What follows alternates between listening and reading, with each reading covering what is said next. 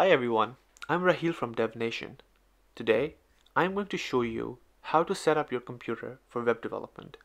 We will look into the IDE that we will be using. In this case, it will be VS Code. I will show you how to download it and how to set it up for success.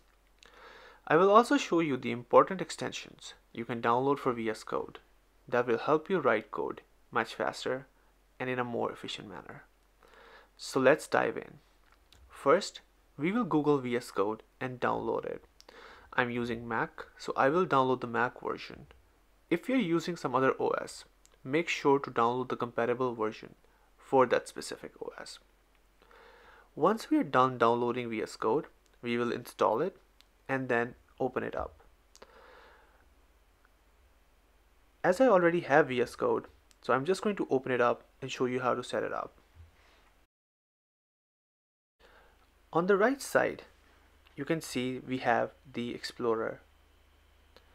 This is where all our content will live. Things like the HTML file, the CSS file, JavaScript file, and all our other assets will live here. We can also add a new folder and set up our workspace, or we can connect a GitHub repo. Next, you have the search option. This allows you to search from within your code and make replacements. Then you have the Git control and debugging, which you don't really need to get familiar with right now, as they're a little bit more advanced features.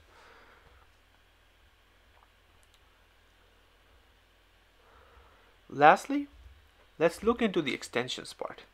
As this video focuses a lot on web development, let's download a few extensions we will be needing to write code efficiently. Number one, we have the live server. This is one of my favorite extensions. This helps launch us a local development server with a live reload feature.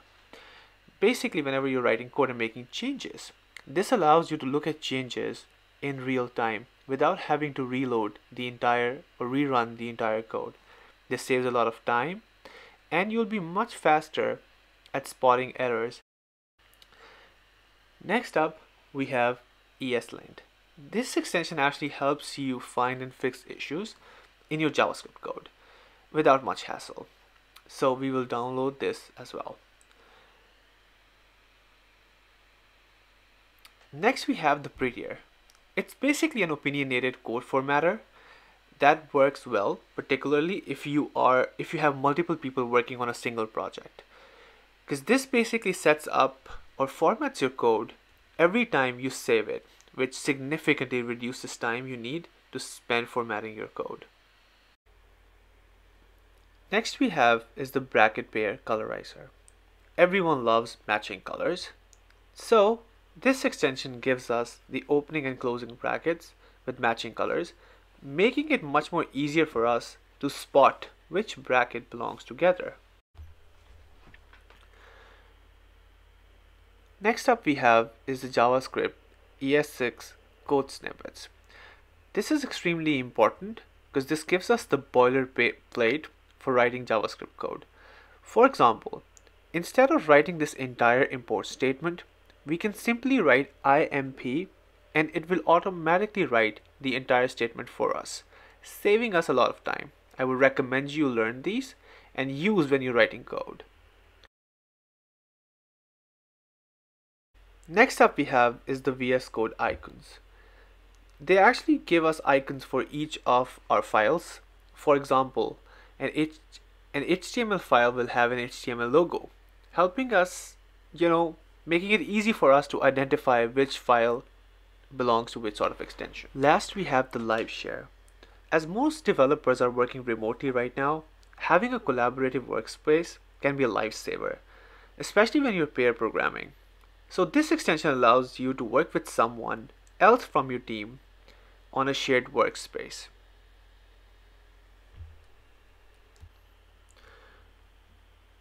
Next, we can dive into the settings. In the settings, we can change the font size. I'll increase it to 25, or you can choose some font that you like. So completely up to you, and I would recommend that you play around with it a little bit more. Let's look at an example.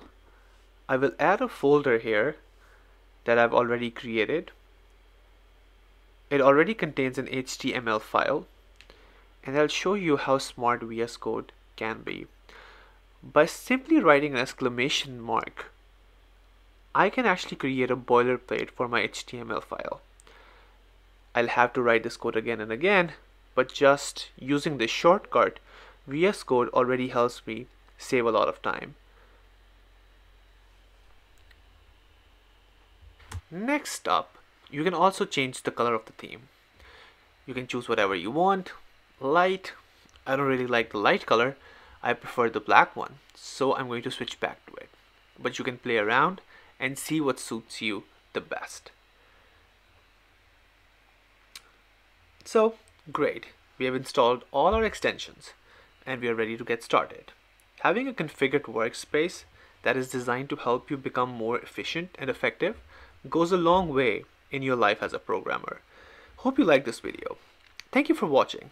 If I missed something, let me know in the comments below, and don't forget to subscribe to the channel for more videos that will help you become a better web developer. Till next time.